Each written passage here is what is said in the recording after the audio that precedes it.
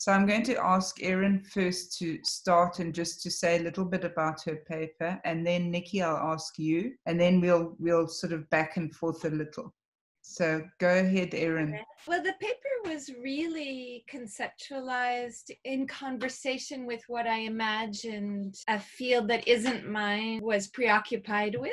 So I spent several months reading anything I could really in the areas that your work is in order to think about how the practices that I was involved with might connect to the questions that were urgent, perhaps, around education and literacy. And so the paper is staged in 3 scenes. It's very influenced by the fact that I teach in a context where I foreground neurodiversity. So for the past decade, my classrooms have been open to anybody who can join on Skype. They can be any age. So I often have quite young people, even in my PhD seminars. I work with a lot of people for whom the text is not given to them through reading.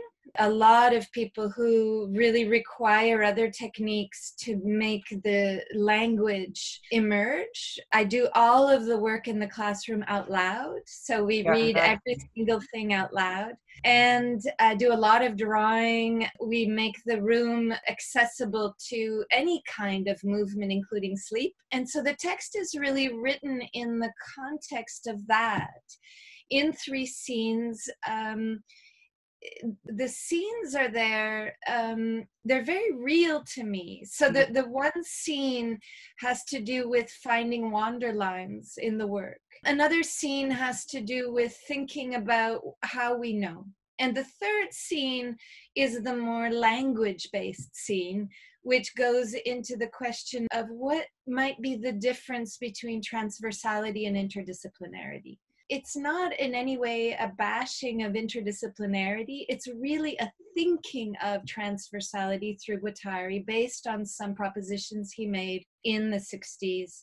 And sensitive, I hope, to the idea that we often in an environment where the learning styles are radically different, but might appear at the surface to be not different. Which is to say, I'm not working in a special education classroom, working in a university teaching philosophy and art with people who have passed through education. I mean, they've passed, they've gotten there. Yeah. So that's what the paper's trying to do. And it's really propositional. And I think the last thing I would say is that it is also trying to engage a conversation around race and decolonization sideways. It's trying to think about non-normative ways of entering into that conversation.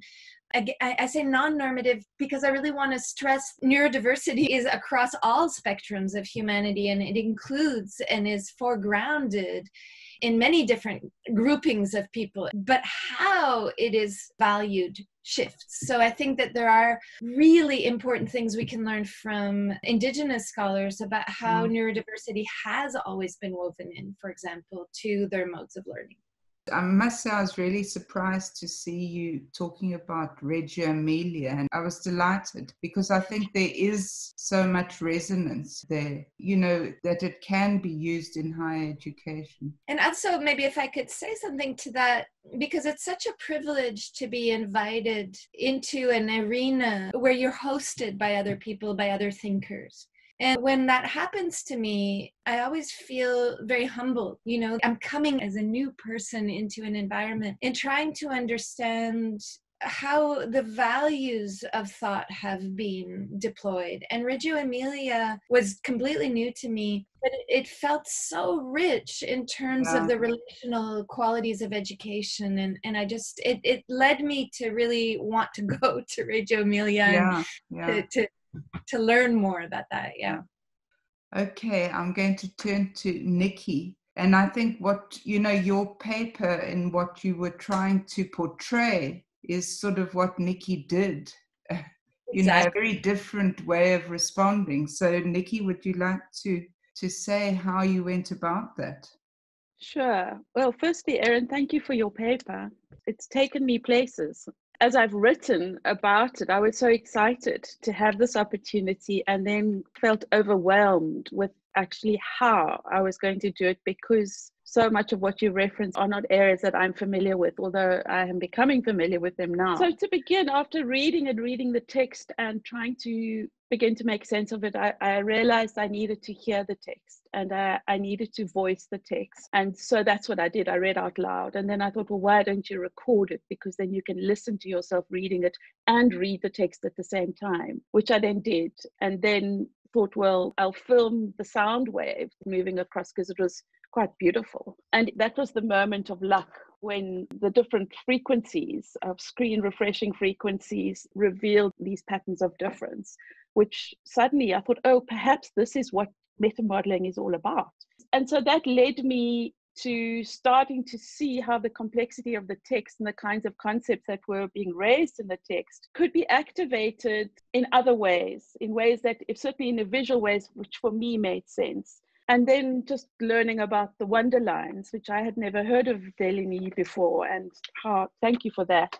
I thought, well, let's wander through this text, and this tripping up between the scripto-visual, and feeling that language often is written or spoken language doesn't express the ineffable for me. So this seemed to be another way. And again, with hindsight, I realized by working with the iPad and the iPen and working with layers, it's what the maps at Servan did, and that they aren't hierarchical, that there are holes in them. It just managed to open up a space of figuring out, which by the end of it, I suddenly thought, okay, I got Erin Manning's paper, and it wasn't through reading. All right. Yeah, thank you very much. Thank you to both. Thank you so much, Nikki. Thank you. Thanks. Bye-bye. Bye. Bye. Bye.